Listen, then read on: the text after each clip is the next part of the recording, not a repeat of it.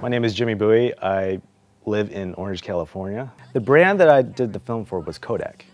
So we read the Kodak brief, and one of the kids, we were having a meeting, and we were coming up with ideas for what we can do for Kodak. And so I read aloud the brief, and one of the kids was like, hey, what about we do something on Mrs. Brown, our old teacher? I'm like, Mrs. Brown?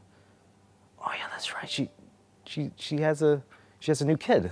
And so the kids were like, Mrs. Brown is perfect for that. And one of the kids said, well, we can put pictures of her family, pictures of her friends. Doesn't she have a brother in Iraq that's actually serving right now? I'm like, oh yeah, that's right.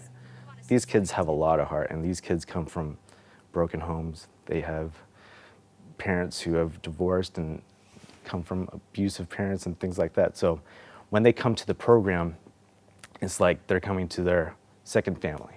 The reason why I'm here is because of those kids. And I wish I can take every single one of those kids here. It's the heart that they have. And so it's just amazing. And I can't wait to see what they can do after this, after I get back home and tell them my experiences here. So it's going to be great. Well, the one thing I want to say to Kodak, maybe a few things I want to say to Kodak, is that when we created that film, it was as if the planets aligned, the stars and all the planets and the galaxies. I mean, it was just perfect. When we read that brief, it was as if they're actually talking to us, make this for us. And everything about it was real. And I hope that Kodak sees that, you know, real is what sells.